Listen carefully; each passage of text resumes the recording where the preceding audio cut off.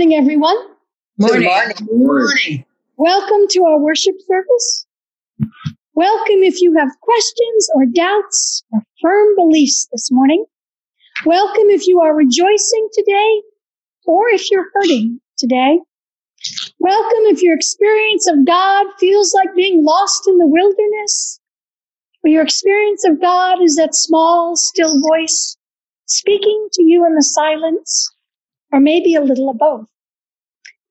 Welcome if you're to people of all genders, all bodies, shapes, and sizes, and all colors. Welcome to people of all mental, physical, and emotional challenges. Welcome to Lyndhurst United Church of Christ on Zoom, where we are faithful, loving and honoring the still speaking God, while serving our community and welcoming everyone. So I invite you to take a deep breath this morning. Hold that breath for a couple of seconds. Feel that God's holy presence is holding you and surrounding you in this time of worship. Take a deep breath.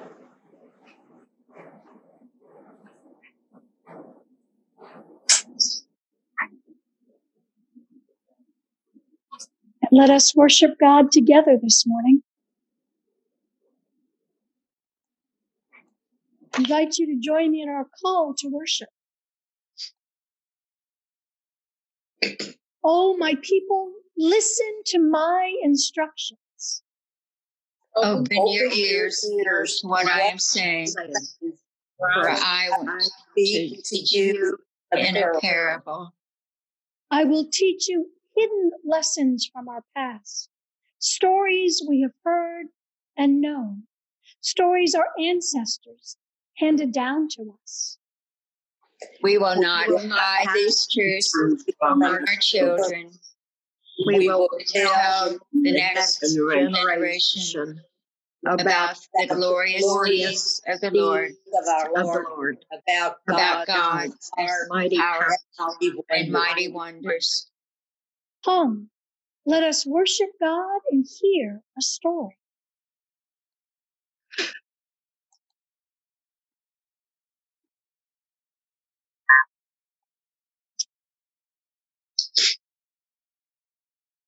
God calls us to a time of confession, a time when we open our hearts and our minds to God's holy presence. Let us confess and let us receive God's forgiveness. Merciful God, we want the courage to choose you each and every day. We want to wait patiently the long watches of the night to be found ready when you appear in your glory. We confess that we often fall short of your expectation of us and our own expectations of ourselves. Please help us fill our lamps with your grace, that we might share your light with your people and with generations to come. Amen. Let us confess silently this morning.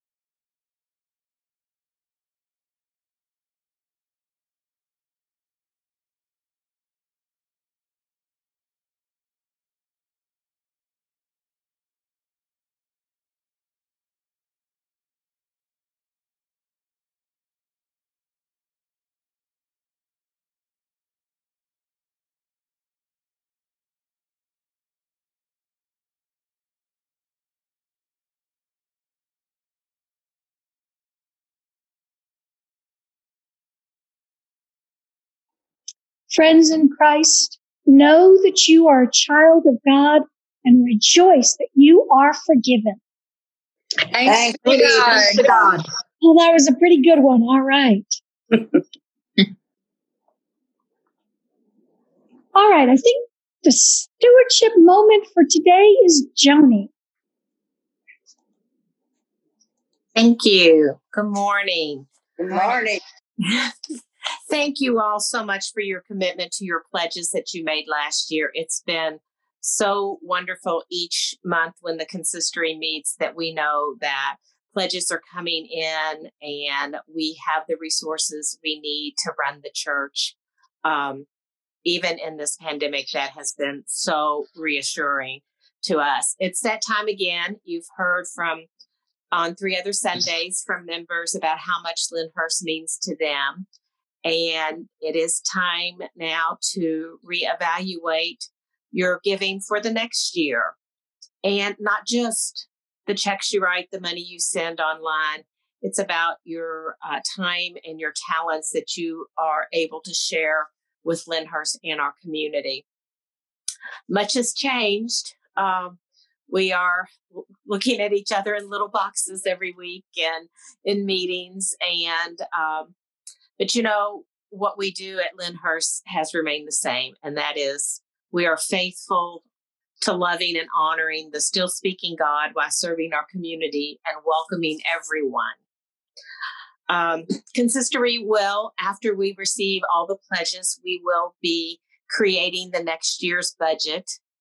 Budgets aren't anything very new to me because in the legislature, we create a budget. And I have been known as the one that stands up and says our budget is a moral document when I'm talking about the state budget. But so is our budget for Lyndhurst. It's where we put in writing. We walk the walk, we talk the talk, and we put it into writing what our priorities and goals are and what our dreams are. I know this has been a really difficult year for many of us. And I know we want so badly to be back in our building, to see each other, to hug each other, shake hands, pass the peace in person. It's been really difficult. So I commend you for working with us to make sure that we keep our worship going, that we keep the church going. For many years, I've heard the church is not just the building. And boy, has that come true for me this year, that it's more than just the building that we have. But we got to take care of that building. We have stewardship for that building as well. And as much as I want to see everybody, I want everyone to be safe and healthy. We have kept our commitments to South Louisville Community Ministries. We stepped up because they needed actually more help. We had a yard sale.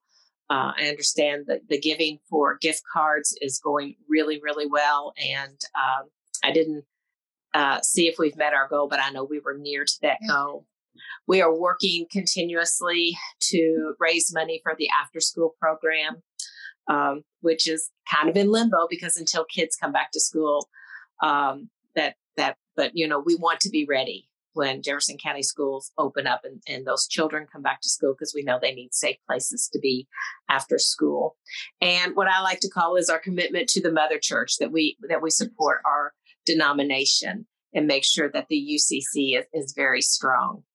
So I would just encourage you to give prayerful consideration to your pledge for next year. If you have not filled out your pledge card, please do so either on what was sent to you or online. It really does help us as we get together and start building a budget for next year.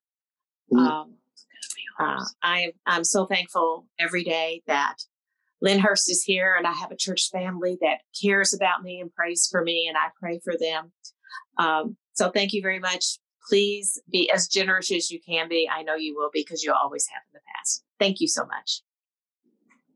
Thank you, Joni, very much for sharing. Our scripture reading for today, it comes from the Gospel of Matthew, the 25th chapter.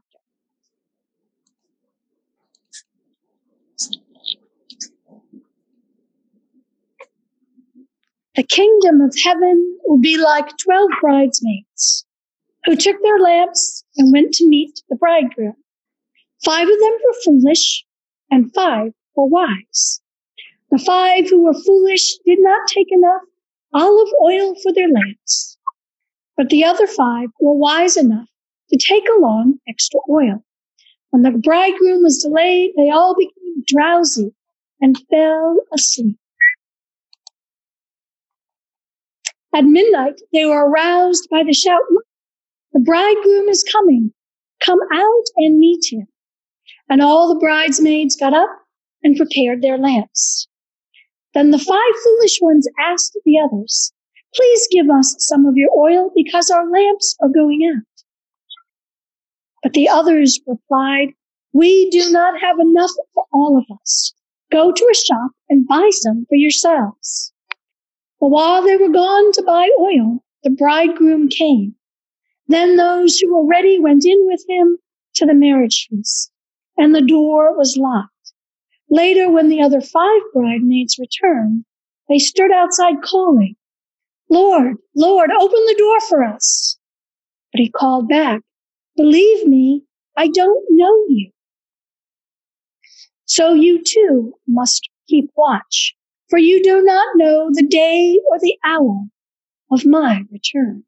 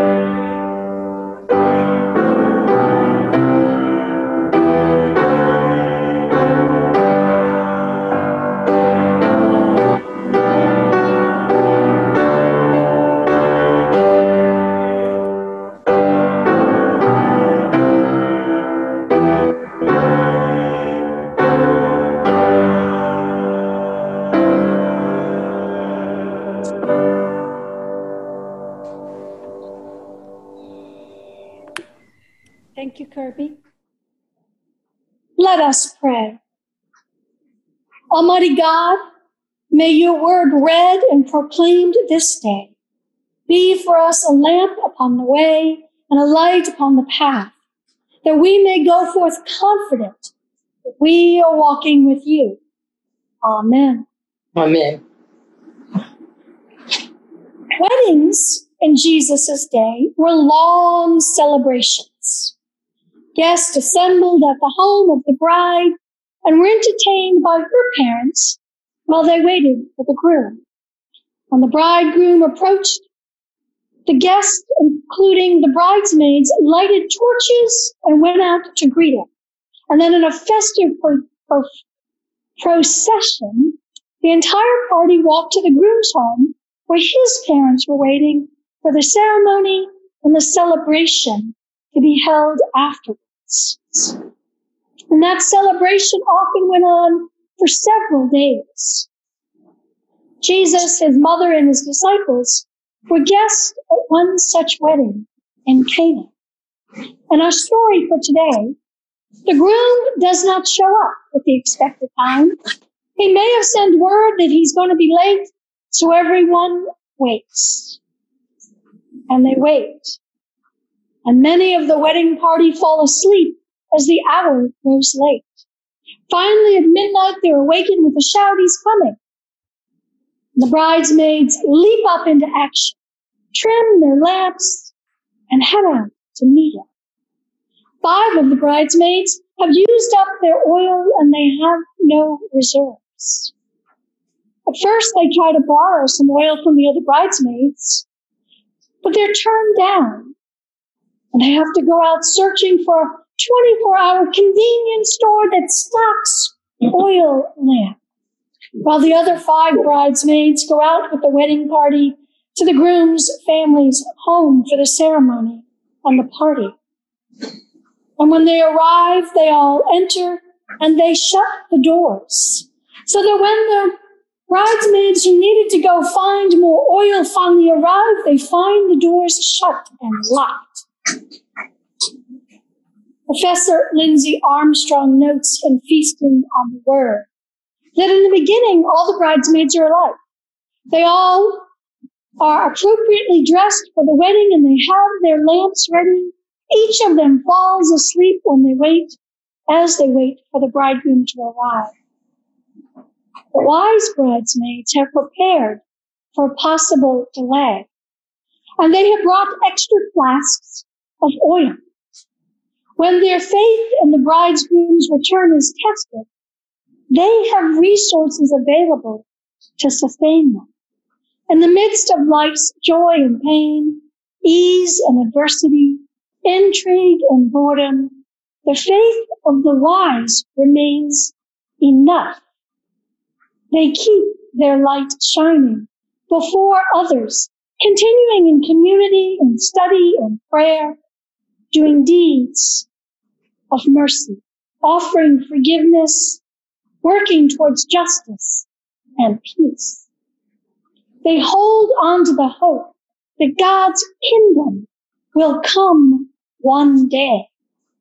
They build into their lives the disciplines and habits that give them hope and empower them to live as people of the kingdom of heaven. Foolish bridesmaids, on the other hand, have not planned ahead and brought extra oil.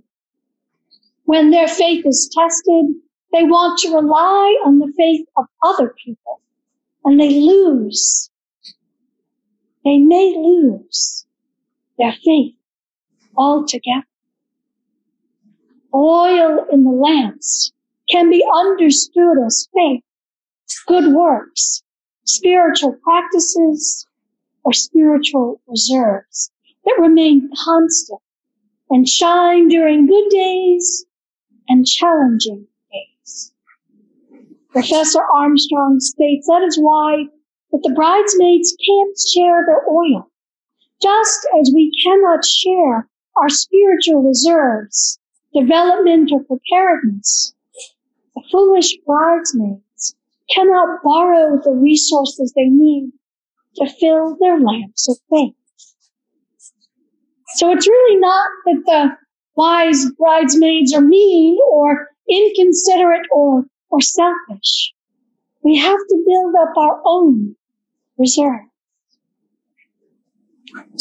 The early Christians had to adjust to the reality that Jesus did not return as they fully expected, and that their mission was to wait expectantly and in the meantime to live faithfully, courageously, and hopefully.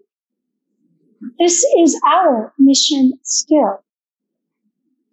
Christian hope rests on the trust that the God who created the world will continue to love the world with complete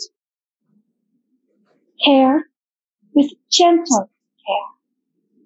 Will continue the process of creation until the project is complete, and will continue to redeem and save the world by coming into it with love and grace in Jesus Christ. And every congregation, there are people concerned or even frightened by the events of the last 4 years and the last 8 months.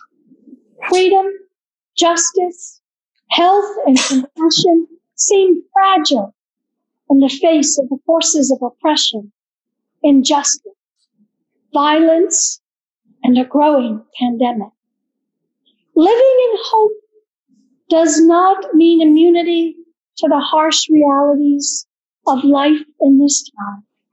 On the contrary, it means living confidently and expectantly, trusting that the God of all creation continues to come into life with compassion and redemption and love and hope. Reverend John Buchanan reminds us that the challenge before us is to have enough oil in our lamps that when the bridegroom appears, we can roll up our sleeves and get to work for the kingdom of God that is always coming and breaking into history. The good news is that the bridegroom will come, that the love of God will continue to appear in our lives in surprising and unexpected ways. Jesus comes when people live in hope and never give up. Jesus comes when the faithful disciples express love and compassion and work for justice. Jesus comes when people struggling with COVID-19, cancer, and other serious illnesses know they are safe in God's love and healing grace. Jesus comes when we welcome, include, support, and encourage people who have a mental health and or a physical challenge. Jesus comes when we make responsible decisions to wear a face mask, practice social distancing, and refrain from gathering in large groups. Jesus comes when we reach out our hand to people of all skin colors and offer them equality. Jesus comes when we reach out to our neighbors with words of comfort, sharing in one another's loneliness. Jesus comes when we offer forgiveness and when we receive forgiveness. Heaven breaks into earth when faithful people live in hope and give themselves to the work of the kingdom of God. What is helping you to fill your oil lamp right now? What is giving you hope? We have an answer. I'd love to hear it. What's giving you hope right now?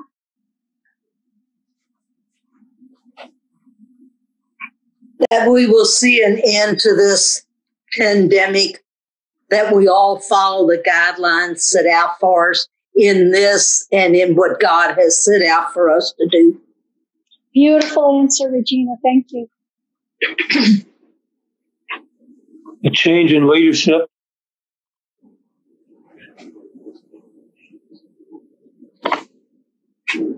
We've all gone through stuff, polio and scarlet fever and different diseases. And he has brought us through that, and he'll bring us through this too. Amen. Just being able to see everybody, to come to church every week has given me hope. All right. With my granddaughter's pregnancy, the hope and promise of new life was life's greatest miracle, to know that we will live on. Yes.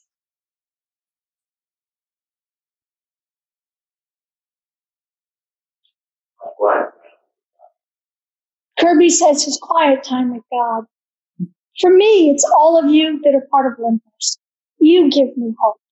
You give me hope. This stewardship season, I've asked you to reflect on what is at the center of your life by asking you these questions. What am I making a priority in my life? What am I willing to save or sacrifice for? What is most important to me? How am I using my financial resources for God and the church? Today, I'd like to add these questions to your list to reflect upon. Is my oil lamp filled with the oil of faith, prayers, compassion, love for all God's people, and hope? Have I filled a flask with additional oil so that I will not run out of faith and hope when the number of COVID-19 cases and deaths is on the rise? When we need to wear a face mask for weeks and months still ahead? When we cannot get back into our church building, maybe for weeks or months? When we are tired of Zoom and isolation? This story reminds us that our oil lamp need to be filled, and we need to be patient. We need to wait, and we need to be ready. We need to fill our oil lamps and know that God and Jesus Christ is with us. Fill our oil lamps and not lose hope. Fill our oil lamps and be ready. Fill our oil lamps and wait. Amen. Amen. All right, I'm going to bring up the words to our hymn. Blessed Assurance.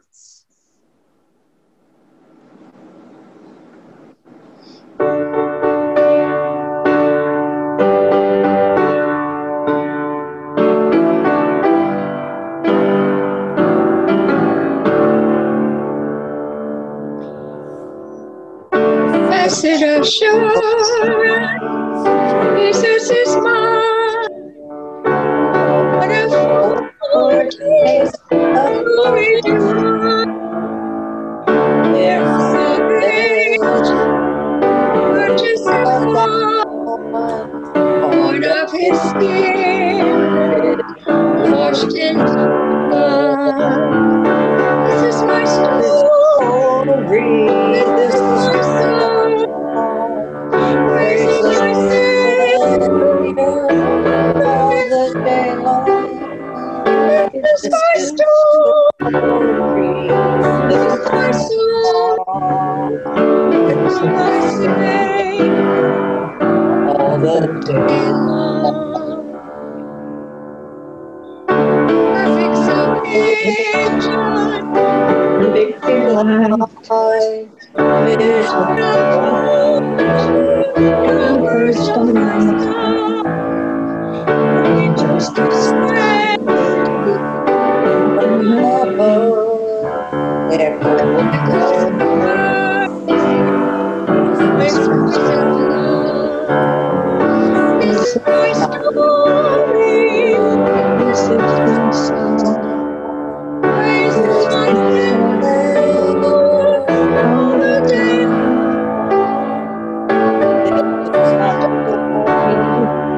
This is my song, praising my Savior all the day long. Perfect salvation, all is at rest. I am saved, more happy than books. My children reign, the King of all. Filled with His goodness, lost in His love. This is my story, this is my song. Praise my Savior all the day long. This is my story, this is my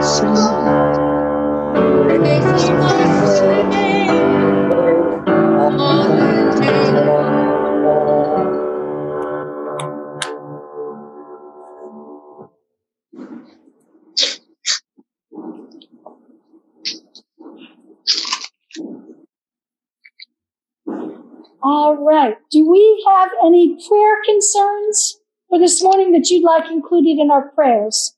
Let's start with Josh, if you would continue to keep him in your prayers. Please pray for the Flam family upon the death of Phyllis. Please pray for the Hensley and Dave family upon the passing of Ryan. And please keep Reverend Lynn Young in your prayers. She's in the ICU struggling with COVID. Oh. Who else would you like to include in our prayers for this morning? Eva. Yeah. Try again, Eva. Okay, she froze up on us. Anyone else? Judy Cooper and her family. Yes.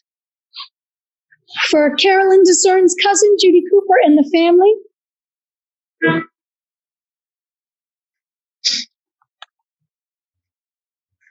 Okay, Eva is still... Blessings for Mara as she celebrates her birthday. Yes, blessings from Myra. We will keep her in our prayers. Eva, did you get unfrozen? Nope. Okay, anyone else have a prayer they'd like to share? There you are, Eva. Do you have a prayer concern? Yes, I guess you didn't hear me. No. My sister Doris was taken to the hospital last night from her nursing home. She has fluid on her lungs. Okay, we will keep her in our prayers. For Jim Dewey. He's having surgery tomorrow. Oh, okay. Thank you for sharing.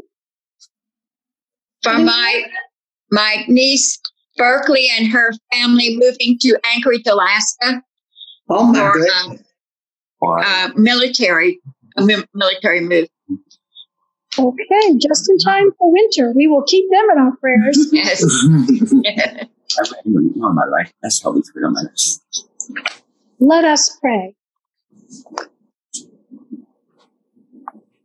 God of all blessings, we gather today from many places to be one in your spirit, to be one in your church.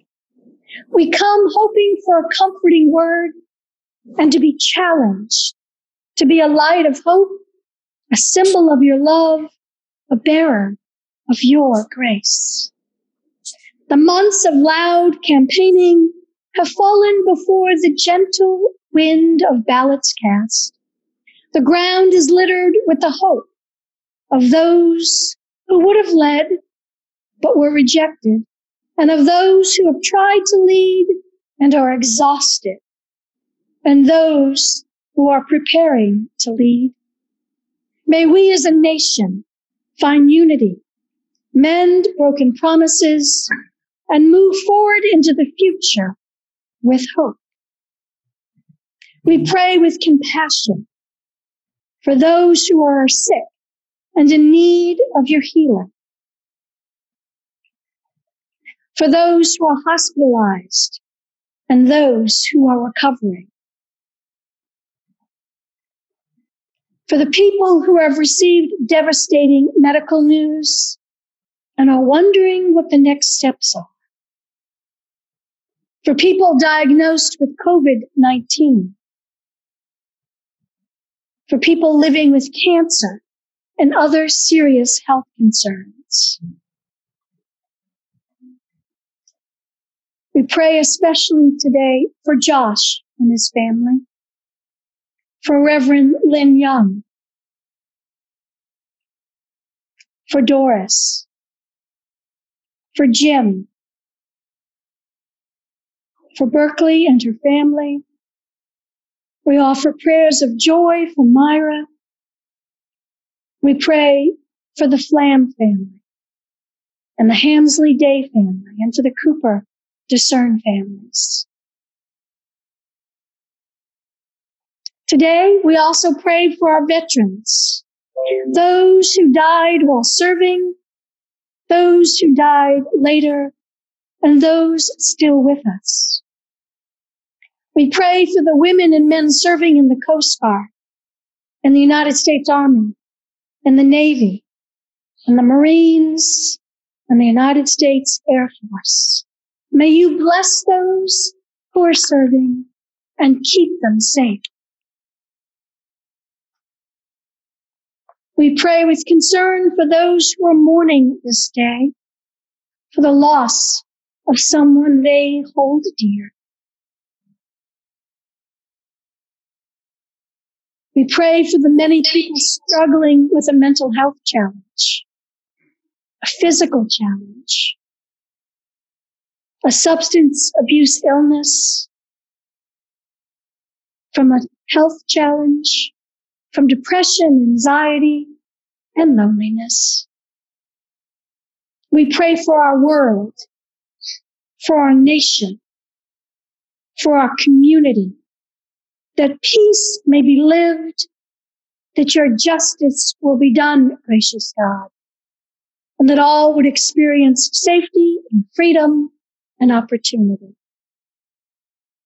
You direct us, gracious God, to pray always and to not lose heart. And so we turn to you in prayer. Please hear our silent prayers.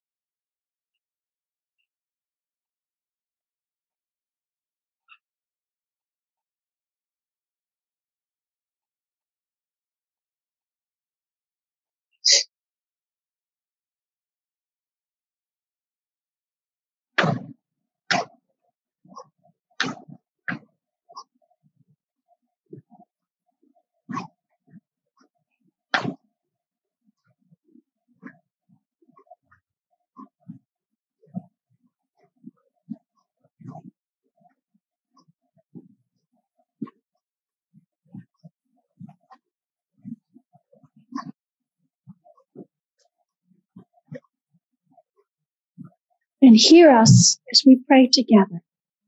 Our Father, who art in heaven, holy, hallowed be thy name. your kingdom Thy kingdom come, your the will will Be done on on earth. earth as as it it is is in in heaven. Give us Give us this day our daily bread, and forgive and us forgive us our debts as we forgive our debtors. and and lead us lead Lead us us not into temptation, into temptation, but but deliver deliver us from evil. from evil. for For thine For thine is the kingdom, and the power and power, power and glory the glory forever. Amen. Amen. We are stewards of God's house. Our offering gives us the opportunity to participate in the ministry of this congregation and God's ministry in this community and in the world. Our offering allows us to share the good news, to build up, to be faithful disciples of Jesus Christ. Thank you for your continuing generosity to this congregation. Please continue to do online banking, online giving, or sending your donations to the church. Your generosity is truly appreciated. So what do we do now? This stewardship season, I've asked you to reflect on what is at the center of your life by asking yourself these questions. What am I making a priority in my life? What am I willing to save and sacrifice for? What is most important to me? And how am I using my financial resources for God and the church? And how am I filling my oil lamp with faith? I encourage you to continue to reflect on those questions.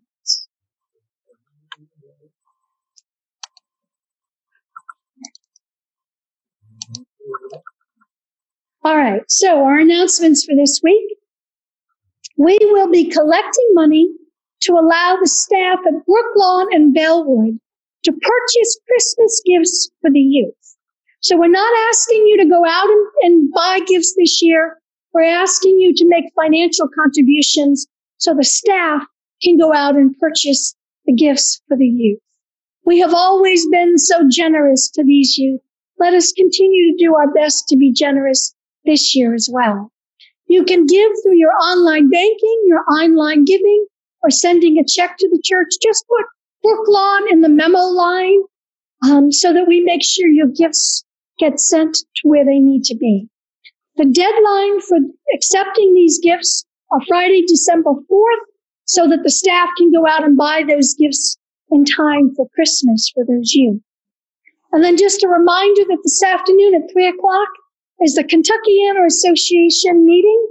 You are welcome to join us through Zoom, and you all should have received an invitation to that annual meeting as well.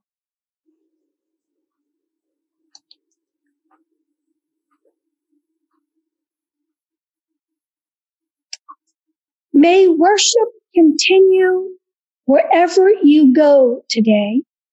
May your compassion extend to each person you meet. May you rest in God's promises. May your oil lamp be filled. And may the blessings of God Almighty, Creator Christ and Holy Spirit, be with you this day and the coming week. Go in peace. Go be a light of hope. Go and serve the Lord. Amen. Amen.